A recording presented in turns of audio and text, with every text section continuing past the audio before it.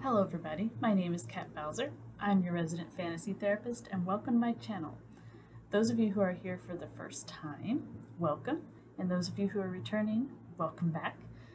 For those of you who are new, my name is Kat Bowser. I am a licensed therapist, but I am also an author working on my first novel. And on my channel, I like to talk about what I consider to be the heart of any good writing project, which is the characters. And the heart of a good character is in their psychology. Once a therapist, always a therapist. So you will find all kinds of different topics on my channel, ranging from tags that I do to in-depth diagnoses of different character tropes and plot tropes. Or for example of this video, I want to talk about secondary characters.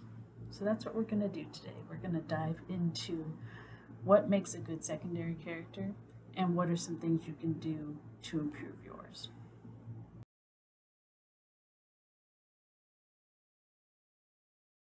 So first and foremost, let's clarify here. What exactly is a secondary character? Well, within fiction, you have your main characters, which are who we are following throughout the story. And then you have your secondary characters, who are the ones that are involved with the main characters, but it isn't their story. So these are usually like a lover, a parent, a best friend, that kind of thing. And then you have tertiary characters, who are kind of the background characters, usually the ones that pop up for a chapter or two or a scene or two, and then we don't usually see them again.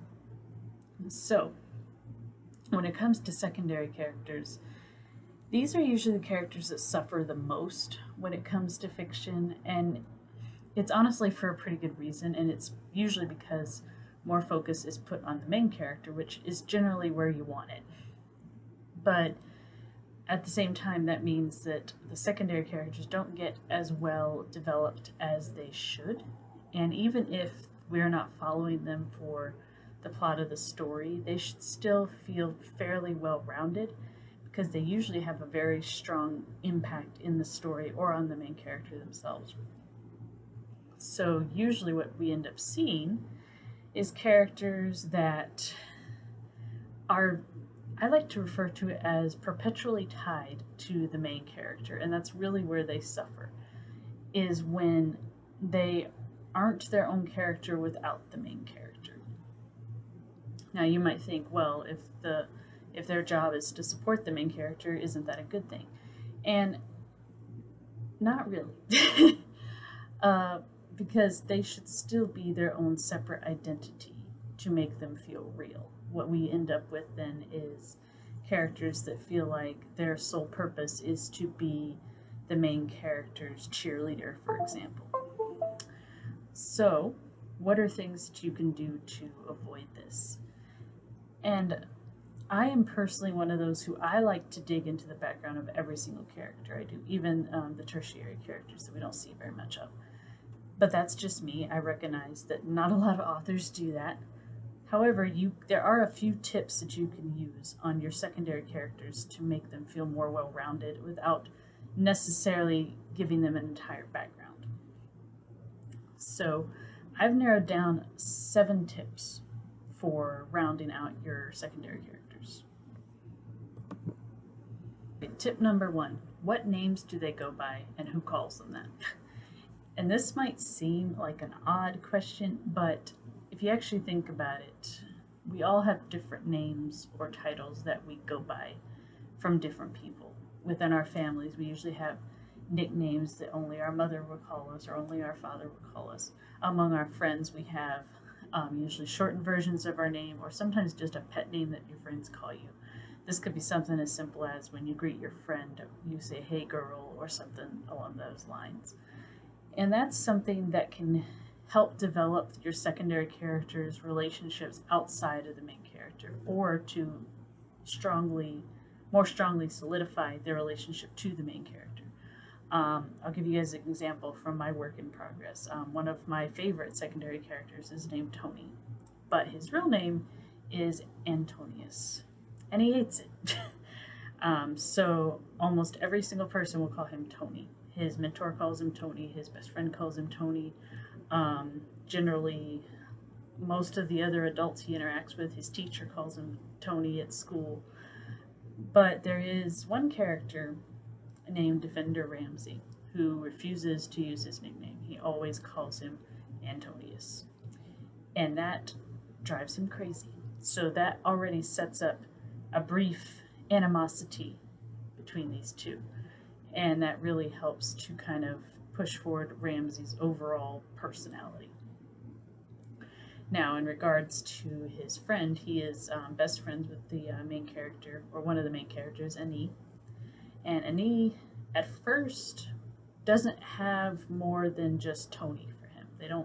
He calls him Tony because that's what he prefers. But as the series goes on, he will develop his own term for him, his own name for him, as a way to demonstrate as they grow closer. And something I also like to do is, Annie is the only one that can call him Antonius and not get punched in the face. Aside from the adults, because, well, generally a kid isn't going to get away with punching an adult, but that doesn't mean that Tony's not going to tell him that. He would gladly do it if he could get away with it. But his relationship with Annie, if Annie calls him Antonius, that's different, because he's Annie, he's his friend. And so that's one way that you can set up kind of these relationships with different characters.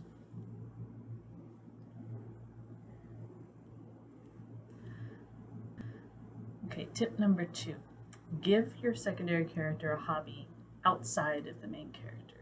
This is really kind of where the secondary characters suffer, because they're usually so devoted to the main character, or we only see them with the main character, that we don't get to learn that much about them.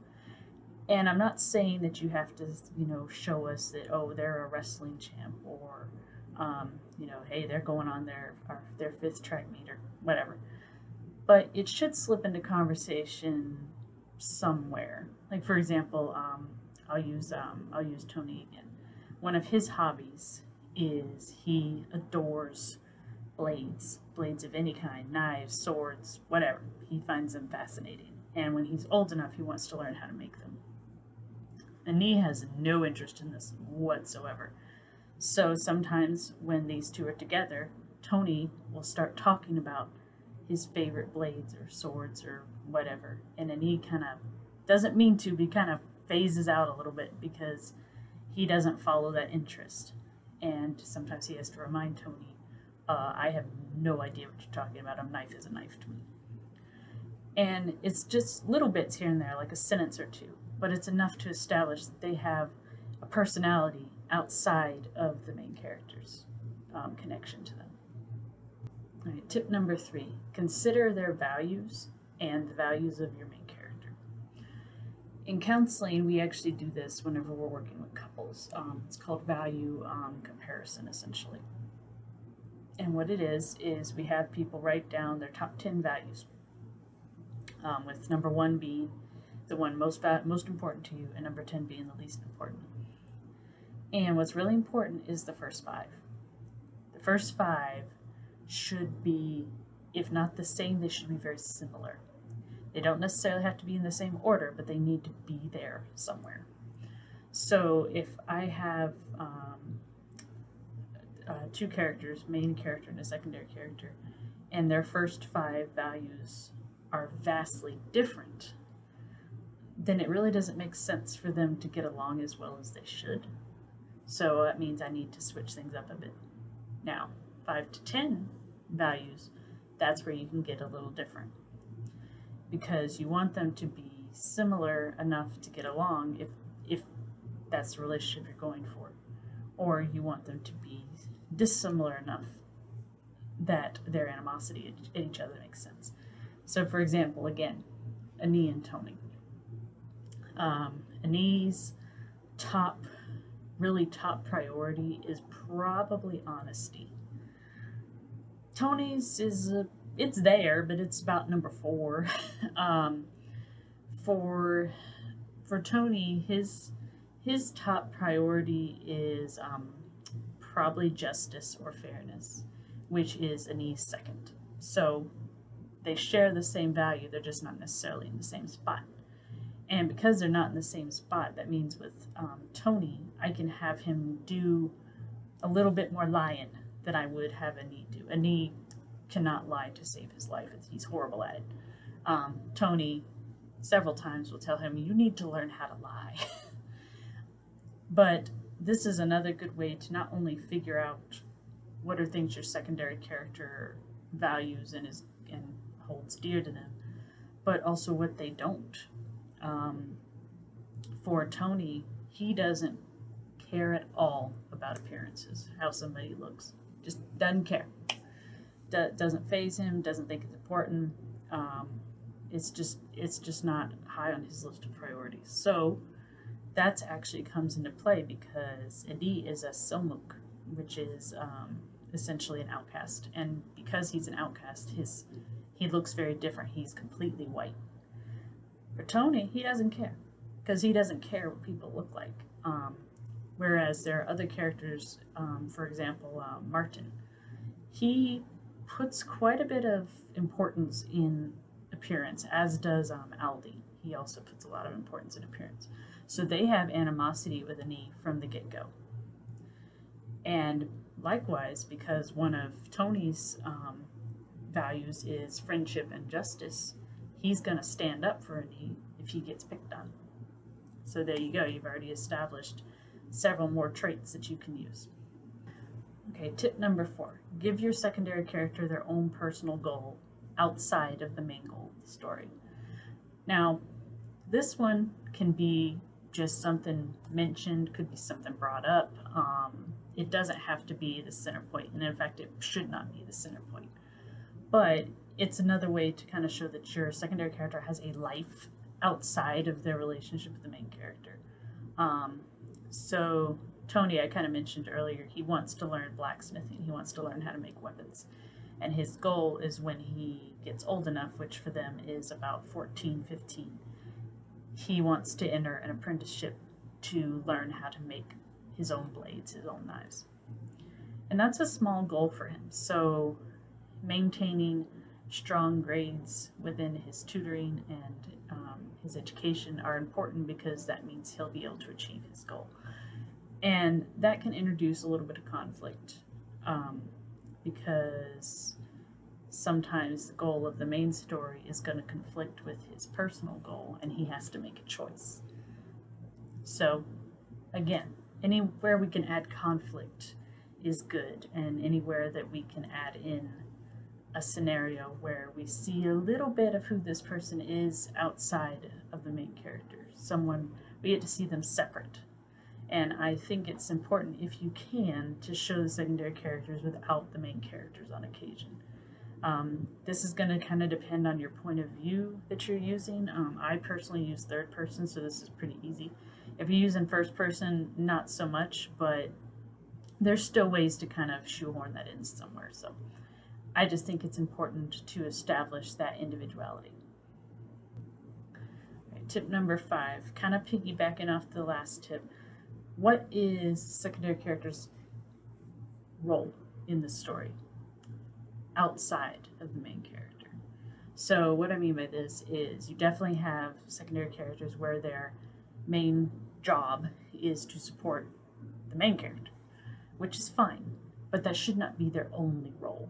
What else do they do? What else do they offer?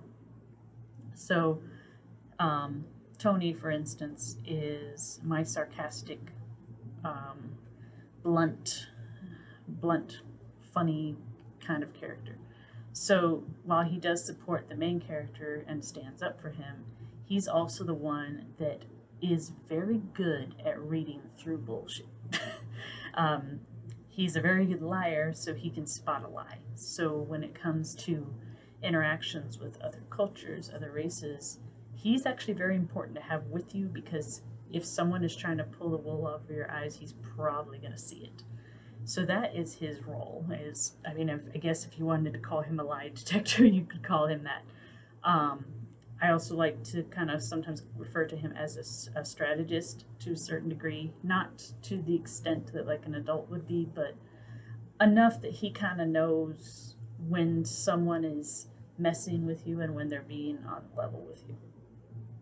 So I think establishing a role separate from supporting or opposing the main character, is important in kind of helping them come into their own. All right, tip number 6. Go ahead and run them through what I call the no title exercise. And this is actually something I use with all my characters. The no title exercise is one we use in counseling actually to help people kind of self-explore a little bit. And what it is you take a character and you have to describe them without using any titles. So you can't use father, you can't use brother, you can't use soldier, you can't use so-and-so's sister, so-and-so's best friend.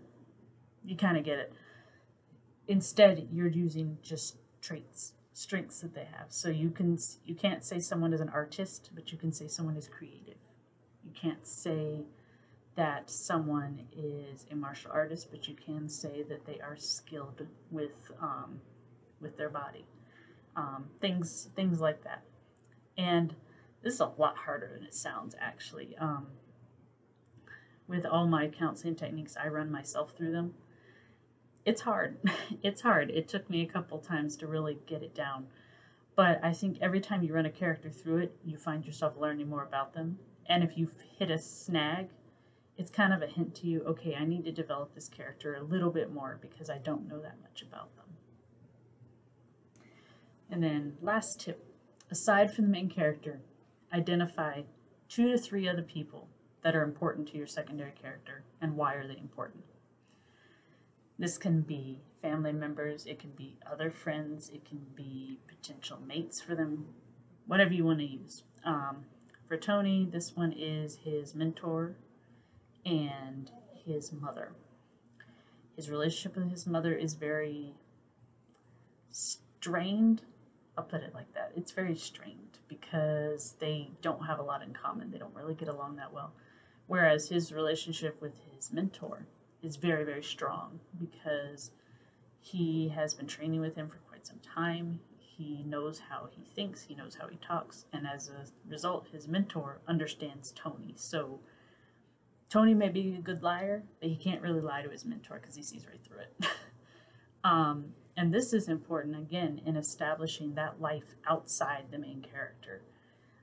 You don't have to go into detail about it. You don't have to have it be a center plot point, but it should still be there, and there should be little hints of it every so often. So I don't necessarily spend a whole chapter talking about how Tony's relationship with his mother is, but I may have him mention offhand to someone that he and his mom had another fight or something along those lines.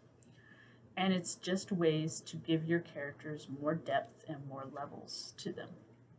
And the more levels you have, 1, it makes them more realistic, makes them more rounded, but 2, it makes them a lot easier to write.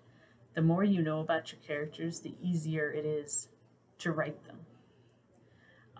One of the best bits of writing advice I ever received, 7th grade, was make your characters real and they'll write the story for you.